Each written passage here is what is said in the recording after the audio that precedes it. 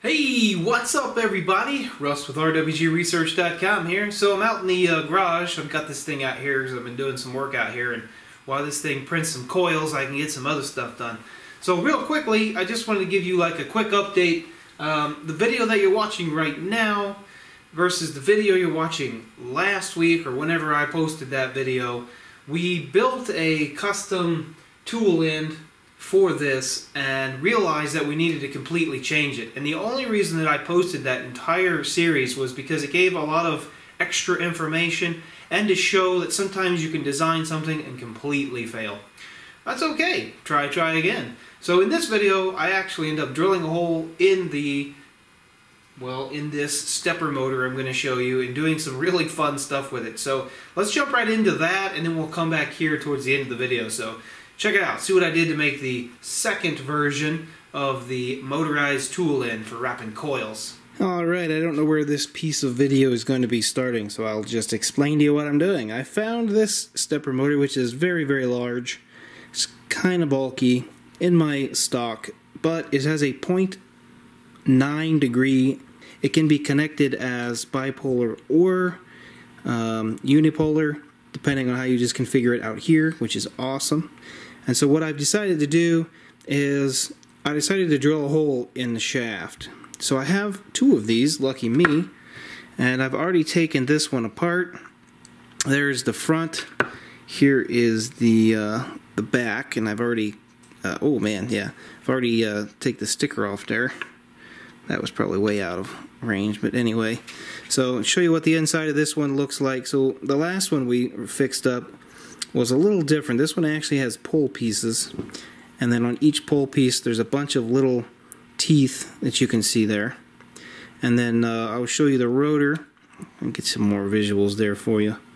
How many poles is that? 1, 2, 3, 4, 5, 6, 7. So there's 8 poles, and then there on each one of those it appears there is 1, 2, 3, 4, 5, 6, 7, 8, I believe 9 little teeth on each pole. So I have here the shaft out of there. It's a 5mm shaft, and look at that, I drilled a hole right through that thing. Now I taped it because this part is the magnet. I didn't want all them shavings sticking to it. And I don't like this motor for one reason, because it's a lot of weight. But I do like it because it's got 0.9 steppers, 0.9 steps per revolution as a base, and then you can do micro stepping and get it really down into the really fine stuff there. So here she is, really nice and clean. Might try to clean off a little more gunk. It was already in there when I had it, but this is what it looks like, and you can see all the teeth on there. It's a really shiny piece. I believe that these are just steel pole pieces, laminates, and then there's a magnet in there. It's hard to actually tell. You can see it has like an edge plate, so I'm not 100% sure. I tried drilling it from this short side, which is the back side, and then I broke my I used a really small center tap and I broke it off. So I turned it around and ended up drilling it from this side, and this side is pretty well in the center. Not perfect, but pretty well in the center. However, this side is not, so I'm kind of glad I drilled it that way, because this is going to be the bottom. Anyway, let's put this back together and go from there. Over.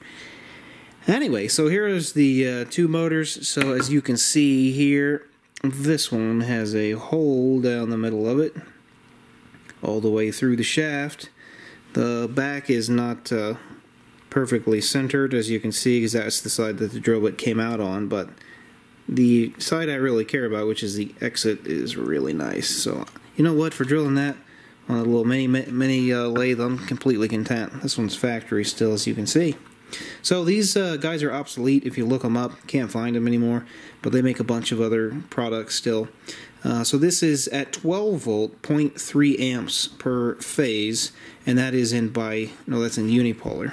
So that's using each phase individually, so the resistance is different. So if you put these in bipolar, it's like 77 ohms, and so it'll run at 17 volts at 200 milliamps. So I'm running my printer at 24 volt, and that gives me a little bit extra oomph, but same amount of current, so the current's limited in the controller and the software. So now I got to make a tool in for this. This will be the next phase, and we'll see how that goes. So, see you in a few. Alright, here we are. So I've made this little motor mount. It basically is square bottom with a 3 top with a hole in it and a spacer. This gets me below the point that I need to be below in order for this to work correctly. I was going to mount the motor on the top of the end effector, but then I didn't think I'd have enough shaft, so I decided that I'd mount it on the bottom like this. Now again, this motor is way oversized, but I need the torque, and I'm just going to have to see how it goes and then eventually possibly get a smaller one. This is a NEMA 17. It's quite big. It's not too heavy, but it's still pretty big. So this guy right here, I was going to take the screws out and just put this on the back side like this, because the front side with the machined edge has the shaft sticking out. However, I couldn't find a single bolt around here that was long enough to make this work, so I thought, what the heck? So then I thought, what I need to do is actually turn this thing around so I can make it go the other way. Kids in the background, can you hear? Anyway, I need to make this go the other way, so that basically so I can mount this on this side where it's machined, but have the shaft stick out the back. So in this process, I also needed to have a spring lever, just like the original unit. It's laying around here somewhere. It's got a spring on it so I can put tension on the roller.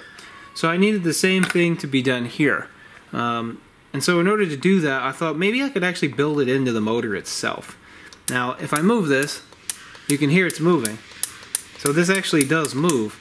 So I thought, you know what? What if I could actually take out the spacers and then the spring washer that's on the bearing? There's the pieces for it right there. So the spring washer and the 2 brass bushings. If I could make up that space with a spring, could it work? Now, this is kind of good and kind of bad. It's kind of bad because the teeth are moving away from the poles on the inside of the motor. But it's good because then I don't have to worry about how to build a spring tension onto my roller. I can just clamp it right onto my shaft, and the shaft and the motor can be the spring tension. So this is a bit too much spring tension. This is actually the magnet pulling it back into the center here.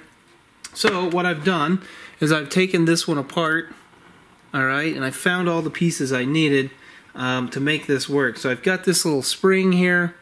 I've also got a really thin, you can barely even see it on there, a really thin washer. Alright, so that goes on this side, that sits against the bearing. And then on this side we've got the spring, okay, that's where this goes. And then I've machined down this lip right here because I wanted the bearing to fit below it. Then I dabbed a few spots of super glue to keep the bearing in place, because these are like slip fit, so they don't get pressed in there, they can fall out and they can move around. So I didn't want them moving. I wanted the inside of the metal here to rub the inside of the metal here, which, yeah, that's kind of a bad idea, but that's what I wanted, so that's what I did. So now, I've got that sticking out. This is actually the back now, so now it's reversed of what it used to be. So let's pop this thing together. Okay, I got the other bearing in there, I just glued it in there. Put this in here. Whoever made this motor did a really good job at everything being machine precise. This thing fits in there perfect almost every time. I've taken a lot of stepper motors apart, and they definitely don't always fit in there very well. Oh, I got the spring. See the spring? I got it the wrong way. It's sticking out of the top. There we go. Perfect. So it fits together, look, without the screws, doesn't rub anything. It's a really good fit. Machining on here is perfect. So now, I don't know if you'll be able to see it, but now I can push the shaft in. I think you can see it better from the back. See it moving? Now, like I said, the only difference is now the teeth aren't lining up perfectly with the magnet, but honestly, I think that's perfectly okay for what I'm doing.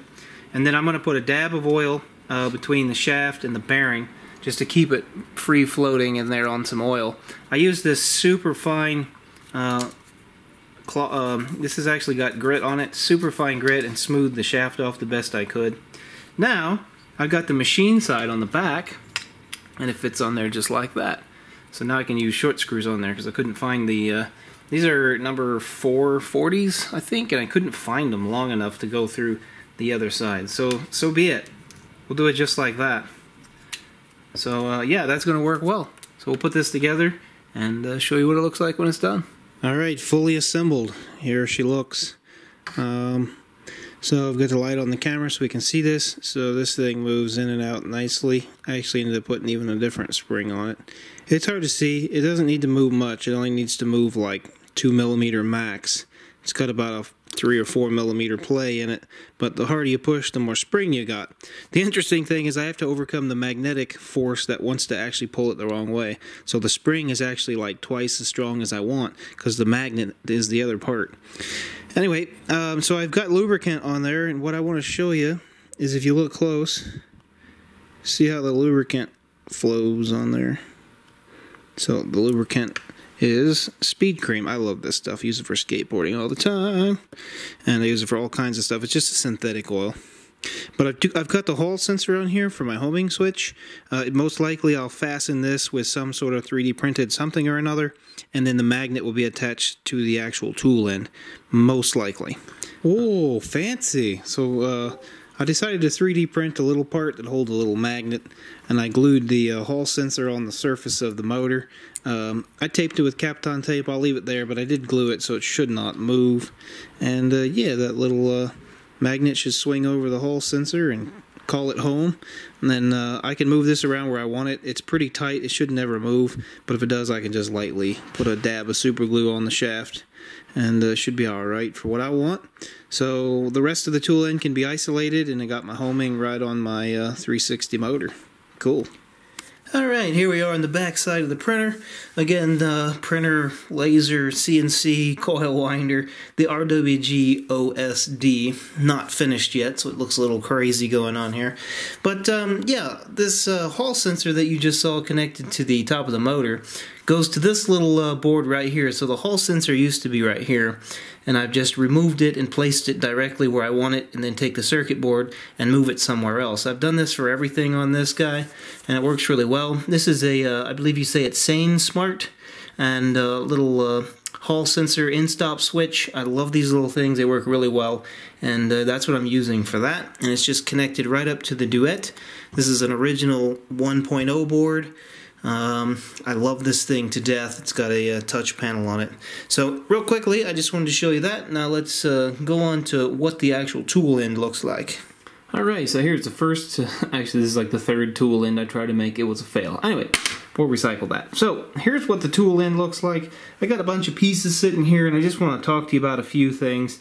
The first version looked like this. It's black on black. I know it's hard to see, but I tried to put a hole in there. As you can see, there is actually a hole right through the middle of that thing. It's at an angle. It comes out on the front side of the roller. And then this is just a clamp, just like my original one looked like. I've got a bunch of different bearings here. I'll talk about those in a second. And here is basically the second version that I built that worked really, really well. I designed this with a 3mm shaft, and then everything I have, I can just switch out different bearings. This one's a different width. This one has a rubber on it. Here I took two small bearings and made a little nylon cover for it, and I'll tell you why I did that in a second. Basically, this is the tool end, and it's got a piece of Teflon tube on it. Now if we look really close on the end here, you can see that I smashed it. Now I smashed it because I want the wire to actually come out of a very thin slot. So it comes out of a very thin place and holds it in the same spot the whole time. Then the nylon tube goes through the hole in the stepper motor, and I'll show you in a second. There's actually a holder on the very top side that actually holds this tube in the center that's on a bearing. So basically that's the way the tool end looks. The tube goes in through the center, comes out in the front at an angle, and one of the things I've actually had troubles with is the roller. So if we look right here, you can see the play in the roller. See it?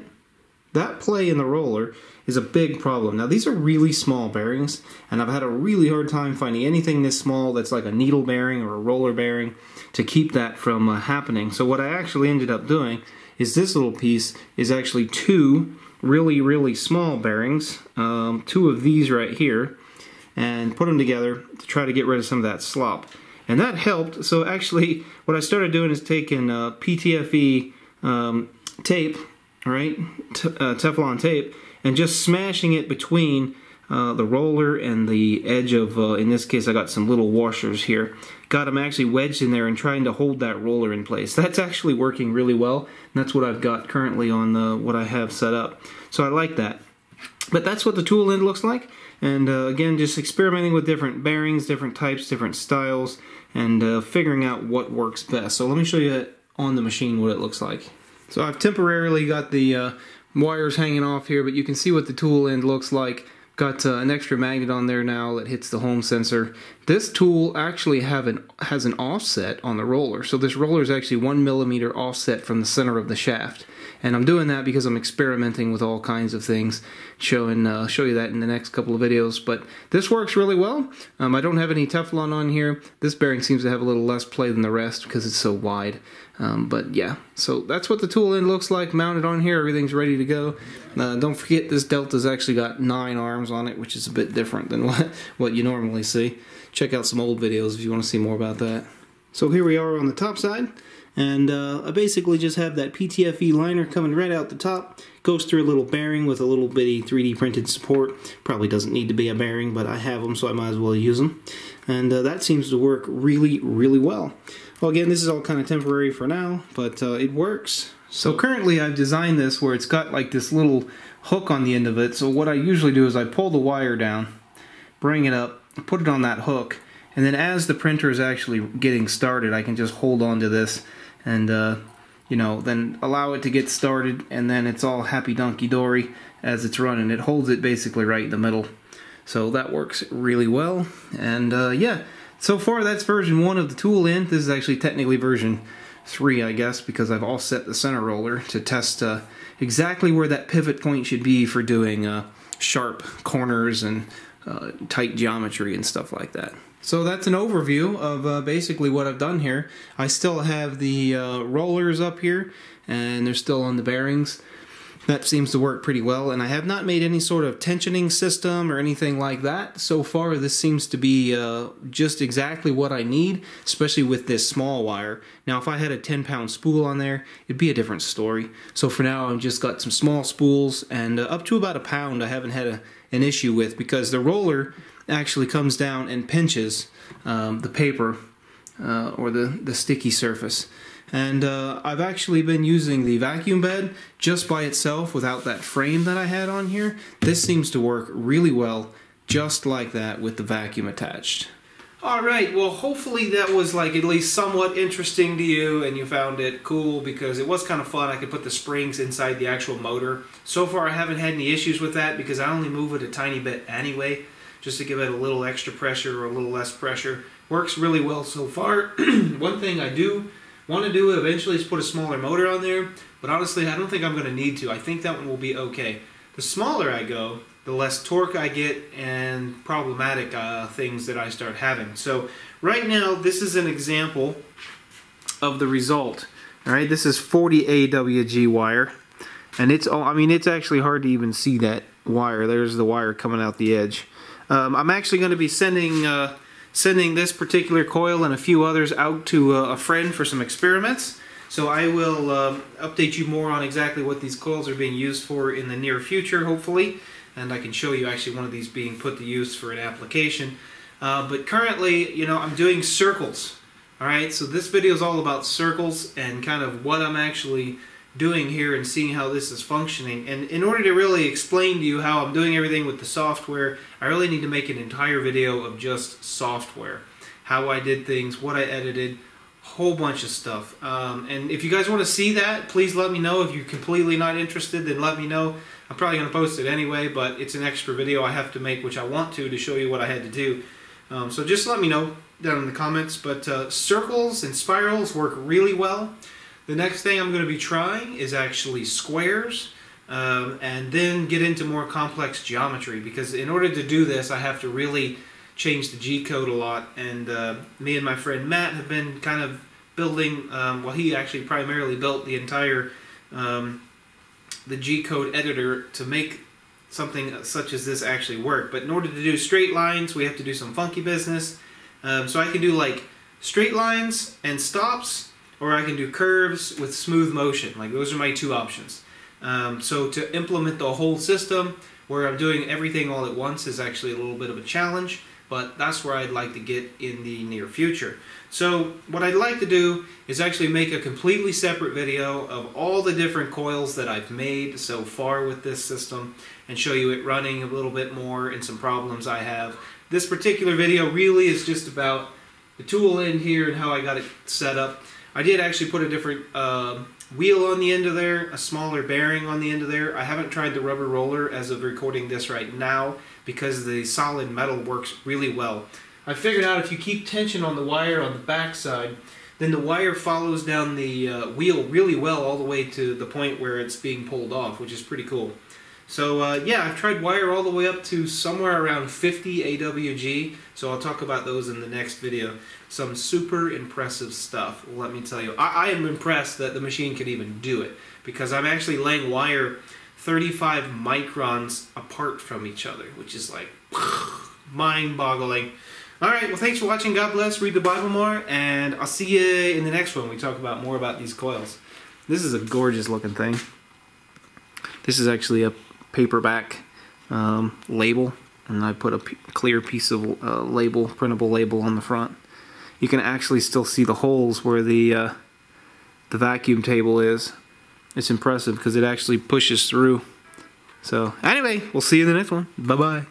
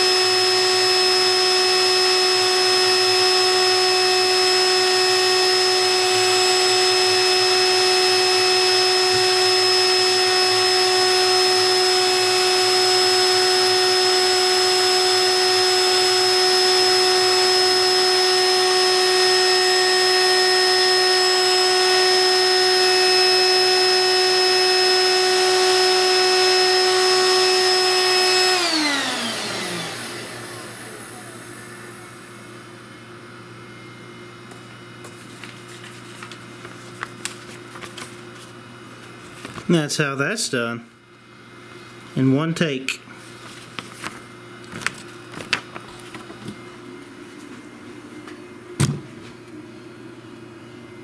Pretty freaking sweet, if I ever did say so myself.